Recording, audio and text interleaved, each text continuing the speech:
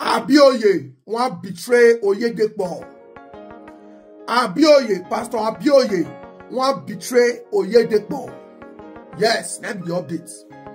Abioye want organize your own crusade for Abuja. Abioye want organize your own crusade for Abuja. He want begin a divide winners. The war don't start. The war between Oyedepo and Abioye just starts on the 23rd of November. Abioye want begin a divide winners. He want cut winners Abuja into two.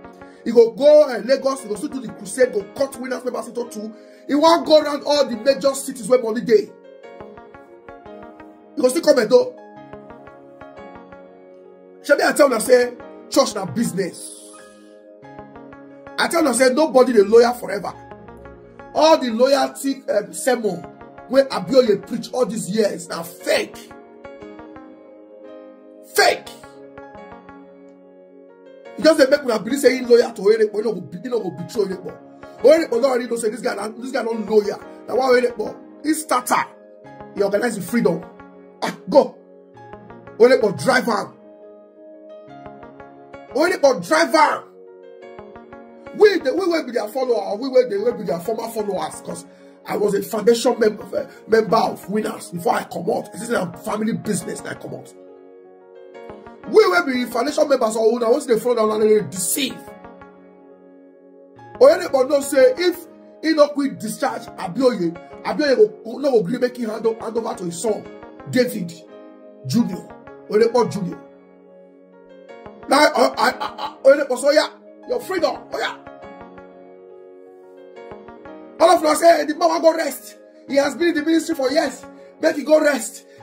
So say whether we know how many years, how many times the man don't try to resign. Make he go rest. He needs to spend time with his family, his children, his grandkids. He needs to start doing traveling. And then fed your man there. Church and business. Now the man will open your own business center. You want stuff from Abuja, all the rich old boys, rich politicians, rich Oloshos, Abuja all of the day. When they look and say, you say this guy got betrayed. Because when they say 80% of the members of Abuja will follow Abioye, because now he be their papa all these years. They don't come for volunteers. Who want volunteer for now? All the money they make is Abioye. Is it not enough for you to organize a crusade? Who want volunteer for now? Who don't get work? Now why not they criticize government? Because they like the way government make youth hungry. How they make youth jobless? So that anytime one needed to do that church business, they will always make themselves available. Where the people will defend Abioye. He betrayed us. He betrayed Christians all over the world. He betrayed Nigerians. I did a video where he hit over 1.2 million views to advocate for him. Make Oyedepo settle away. Make Oyedepo tell us why they discharge Abioye. Make Abioye say cry out and say no, this is injustice. Business where he follow Oyedepo built for years. For where? Gonna pretend, Abioye gonna pretend. Oyedepo is still my spiritual father. He remains my spiritual father. Abioye don't even stay out for 1 month. You want to organize crusade. You see that? Business center. They can't stay without extorting money from you. They'll come in holy form. Holy like how they near God pass. Me, I only pass Oyedepo. I only pass Abioye. I only pass Eneche. I only pass Suleiman. All of them, I only pass all of them. I they close to God pass all of them. See the business center. Make we not go. Make we not go that crusade. Make we beat up for that crusade. If I will see native doctors I'll be calling, I will make sure say I pay those native doctors. Make they draw a bit Abioye. Betrayer. Abioye betrayed Oyedepo. How dare you organize crusade 1 month after your freedom? How dare you? No, not say freedom, or they do not say retirement. Abioye has betrayed Oyedepo. Oh, more than all your come, they speak English for me here. Winners members, they verse. Redeem members, they verse. Now, people don't like Oyedepo, they hate the crusade. This is betrayal. They retire you when you go stay house. Now you want to begin the organized state-to-state crusade. If you collect offering for that crusade, Abioye, I will know say you be businessman. You want to spoil Oyedepo business. If you try and if you collect offering from that crusade, if you ask for donations from your rich members, politicians, Yahoo boys, rich Oloshos, contractors.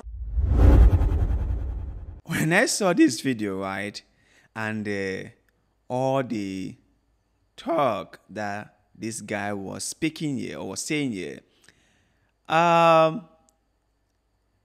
can't help but wonder why he thought that Bishop Abioye owes any allegiance to David Oyedepo. I wonder why anyone would think that way. From the day that Abioye resigned from Winners Chapel, he became a free agent and he was free to do whatever he pleases. That was just it. And who in their right minds would help someone build their empire and do not have a slice of the empire? Who in their right minds would serve someone for 40 years or 35 years and that individual would build a huge empire like David Oyedepo has built without that person having a slice of the empire? I have no idea. And Abioye is just launching or maybe hosting a crusade. We do not know if he's doing that with the blessings of Bishop Oyedepo or not. We don't know that as of now. We do not know whether he is doing this under the umbrella of Winners Chapels. We don't know that. So a lot of things about all this is still unfolding, and we cannot have any concluded statements on issues like this until we have a clearer picture of everything. But this is what I just have to say. Abioye is popular. David Oyedepo is also very popular, and they are good friends. So I think that Abioye, if wanted to start his own church, his own brand, is allowed to do so.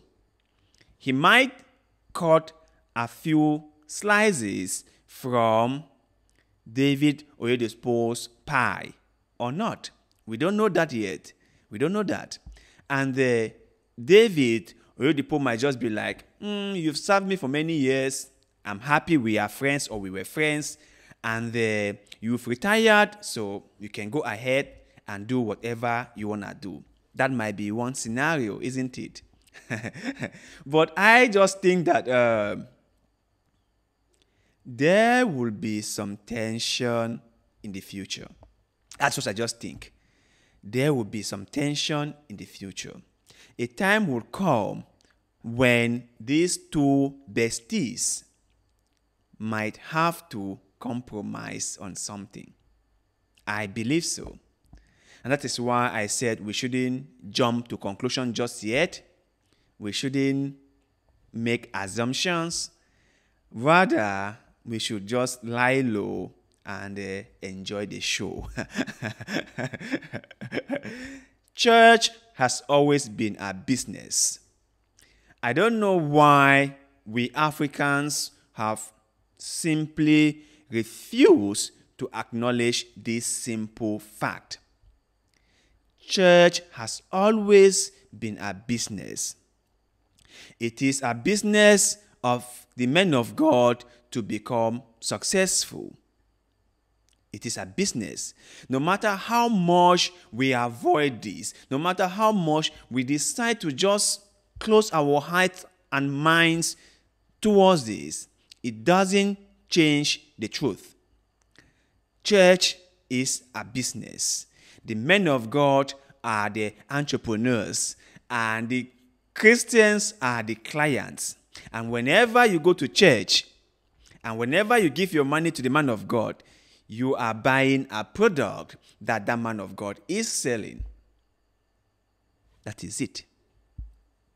Now, the product might serve you or might not. No one knows, right? No one knows. But the bottom line is, it is a business. That is just it. And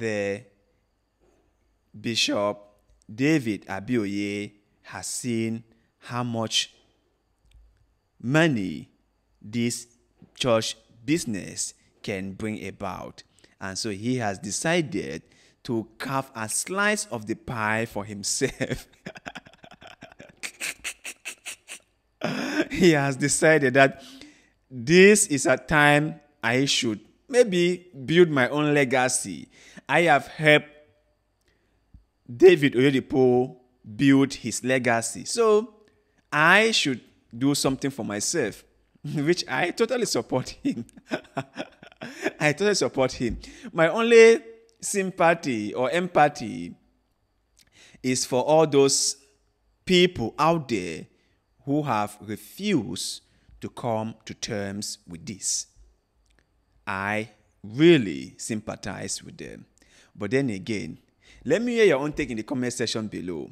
Do you think that this crusade that is being held by Bishop David Abioye is the right thing to do? And do you think he got the blessing of Bishop David Oyedepo or not? And lastly, do you think that this is gonna set in some confusion between these two long-time friends? Let us hear your opinion in the comment section below, because like always, we love hearing what you have to say.